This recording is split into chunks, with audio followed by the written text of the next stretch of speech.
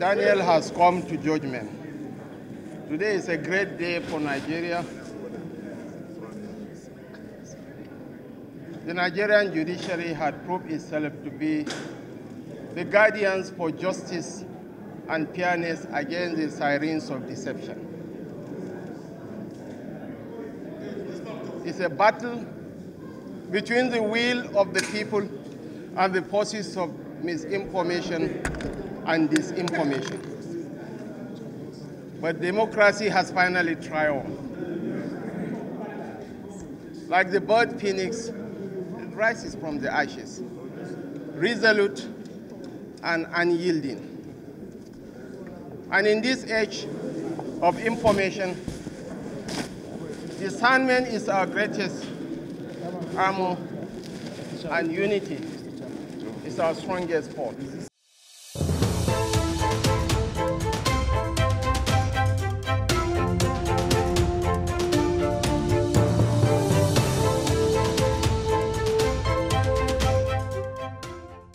We have the instructions of our clients as soon as possible to go to the Supreme Court. We have asked for the records. So we have, today as you saw in court, we have asked for the records, we have asked for the judgment, we are going to apply for transmission of records because we have a very limited time to push this.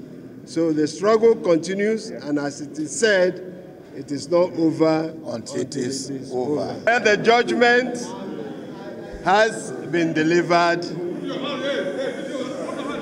but we have not received justice. Luckily, the Constitution has given us the right to go on appeal. This is a court of first instance, to go on appeal to the Supreme Court. And you see, this is a struggle that is not just for our clients, but for the Constitution of this country, for the rule of law. And for democracy. For democracy.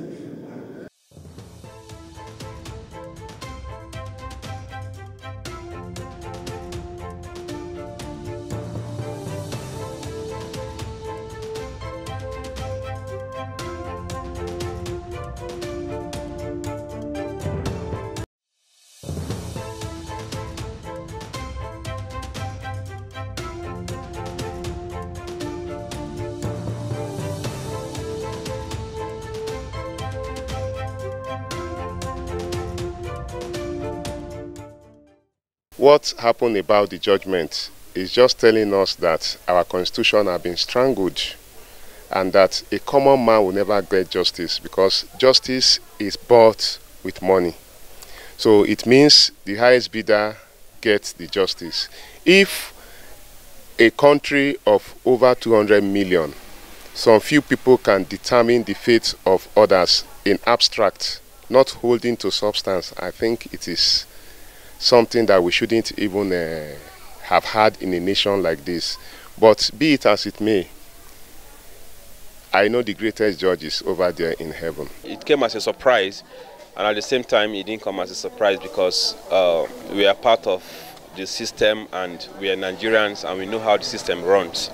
So, but then it's also, it only demoralize the judiciary system and the belief you have in the judiciary system, because as it is right now, I think going forward, people may find it difficult to take their cases to the court or contact lawyers, to take their matter to court, because with what happened at the Presidential Election Tribunal, it's a clear sign that the judiciary had lost it totally, and they have lost confidence on the part of the masses, because right now with what is going on, apart from my personal view, with what is going on right now, everybody, every individual, or most Nigerians are now tired of the judicial system, and everybody wants to just believe in what they can do for themselves.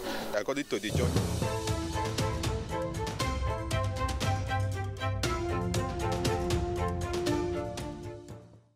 According to the judgment, so what I see is that the will of people prevail.